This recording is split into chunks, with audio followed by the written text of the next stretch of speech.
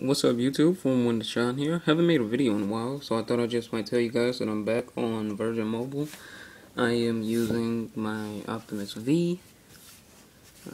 Opened up the calendar app there.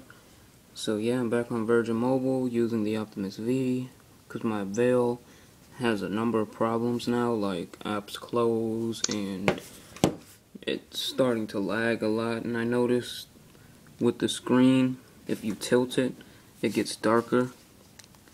But with the Optimus V, it doesn't seem to do that. See, like I can tilt it and it doesn't get dark at all. And the colors on this phone is way better, like the resolution. I would have both phones set to 30% brightness, and it would just seem like the Optimus had more colors that pop.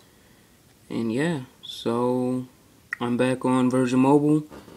If you guys need any information about the Optimus V or want me to do like a little video on it, just leave a comment below. Thought I just might let you guys know that I'm back on Virgin Mobile with their $25 a month plan. That's unlimited everything with 300 minutes. And where I'm at right now, I get 3 bars of service, which is pretty good. I still get pretty fast speeds, and I've done some speed tests on Virgin Mobile. It seems like their towers have been upgraded to where they get like